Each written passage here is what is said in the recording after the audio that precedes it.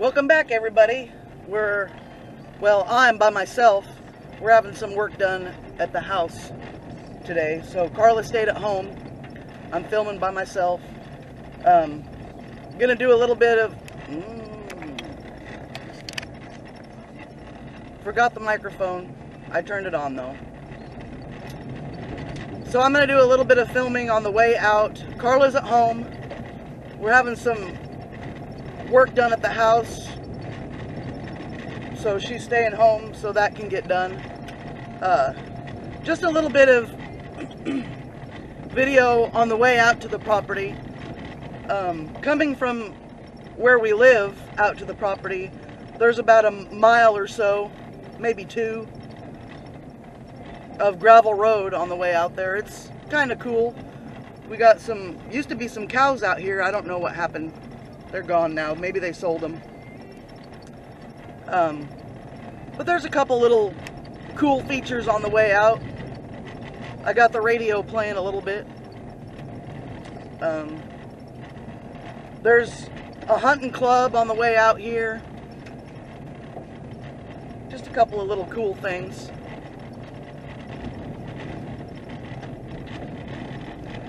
They keep care of this gravel road pretty well. Sometimes it slacked off a little bit and there's big old holes that we got to drive around, but for the most part they keep it going pretty good. This property here, I think that's some sort of sanctuary or something. He's had several different kinds of animals out here that show up in really bad shape. There's been some horses and some donkeys and some cows that I think he's just rehabbing them, and then the animals are moving on to different homes. This is kind of a sketchy area that gets pretty bumpy sometimes when they slack off on taking care of the road, but it's been taken care of pretty good lately.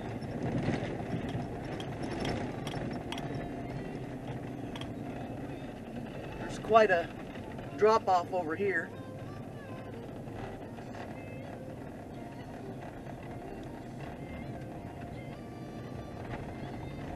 And the hunting club that I was talking about is this area on the left here.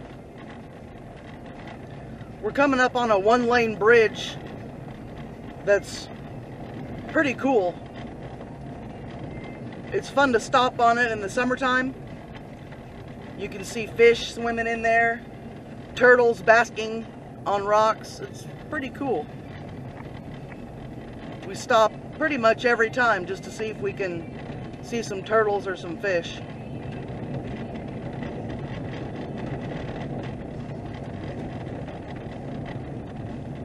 There's usually some cows off to the right over here.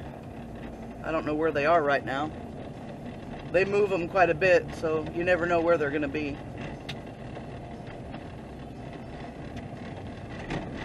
I'm coming up to the property to check the traps and to meet the electric company so we can figure out where we're going to put our electric service.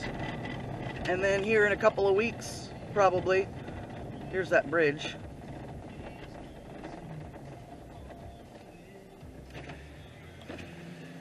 It's pretty cool.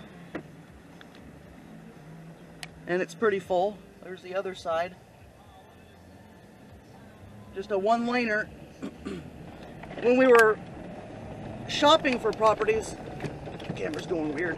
When we were shopping for properties, you know, this was the way we came. This is the way the GPS brought us. And there's a sign right before there that says that the bridge is dangerous when it's underwater, obviously. So we were kind of worried about it. Like, how am I going to get out to go to work if it rains really hard? Well, so far we haven't seen the bridge underwater. It hasn't happened. But that was kind of a check mark against buying the property to begin with.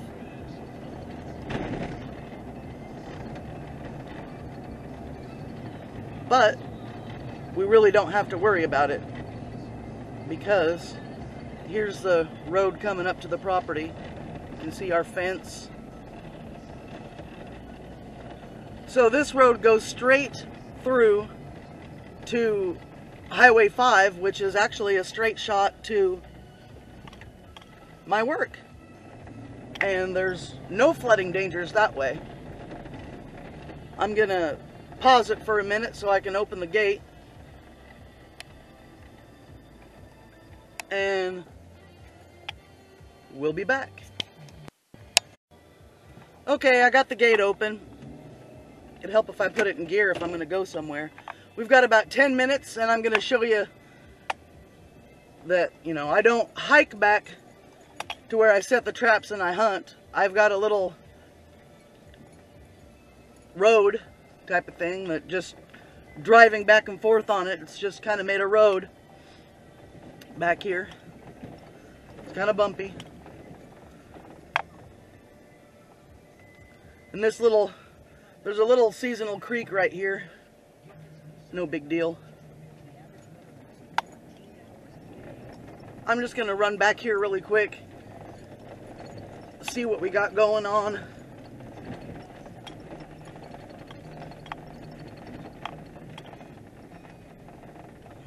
Got pretty close neighbors. And that's the road I've taken you when we were taking the tour. I took you back on that road. I don't have that trap set because I'm gonna move it. I saved the guts and the skin of the squirrel that I cleaned the other day, and I'm gonna use it as bait on the foothold traps.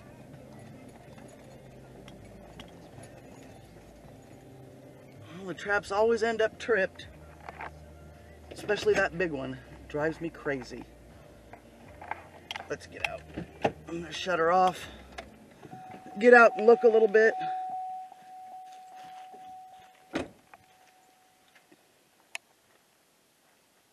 I don't know why anything is getting in there and getting trapped. Houdini animals is what we have. Houdini animals. Potted meat empty. All of the cat food is gone. But nothing ever gets trapped in it. It's driving me insane.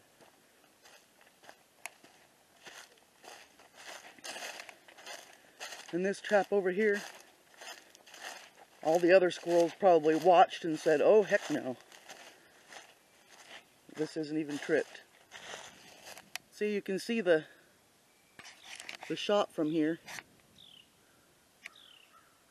Won't be able to see it when the leaves are on the trees. So I'll be able to know if he's here.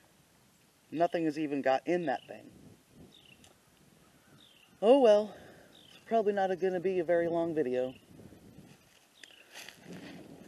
But I'll tell you, I found this gravel when I was playing with the tractor a few weeks ago. I thought it was just a mound of dirt, but it ends up being gravel. This can actually be used. It's not really that useful, but I do know that I can use it for the chickens when we get chickens. Chickens need to have some gravel, small rock that they can eat to fill their craw. So the food that they eat can be ground up.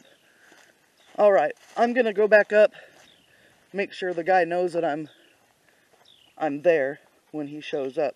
So, like I said, it's probably going to be a short video because there's nothing in the traps.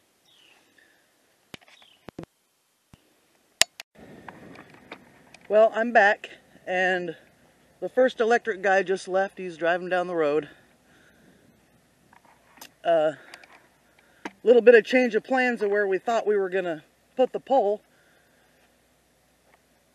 They won't bring the trucks to dig the hole for the pole over the water meter. So I'll show you the original plan of where we wanted it. There's a previous video of me cutting down a tree. When I talked to this guy the first time, the plan was to put it right over here where I cut this tree down. That way I'd have a short run to the shop and not too long of a run to the house. Well, now since they won't drive over that, right here where this flag is where they're going to put the pole right up against the fence. They're going to drive through the ditch and come over the fence and put the pole right here. They don't call ahead of time when they're going to come out, so I have to get the meter loop built and ready to go and have it out here for whenever they're going to come. From as close to the beginning of next week to possibly 3 weeks out. So I'm going to head home and maybe come back out in a little bit and set the traps.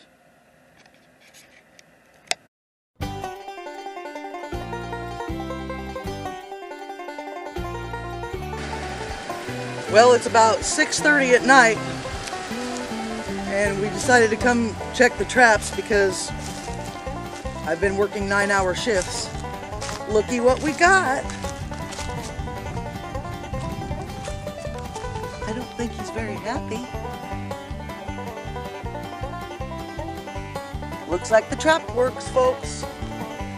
Let's go over here and check the other one really quick before I take care of this coon.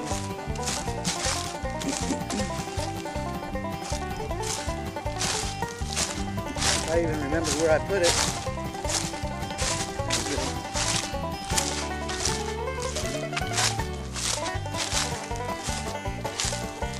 Nothing in the squirrel trap, they must be smarter. But we finally have success. So exciting.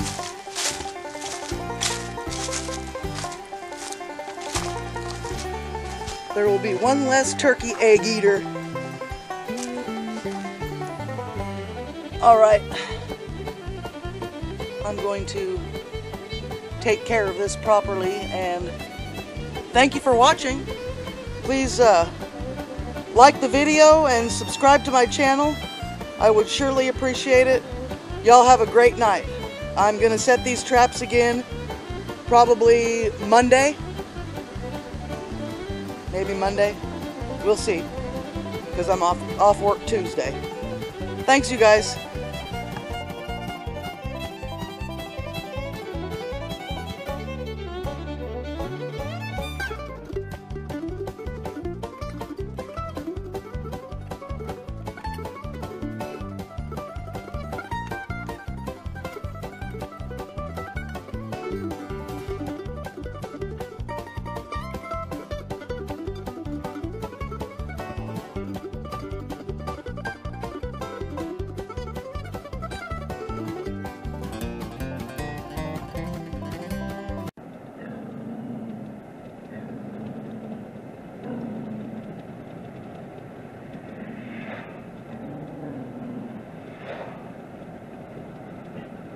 That was Sophie growling at herself in the side mirror. What a doofus.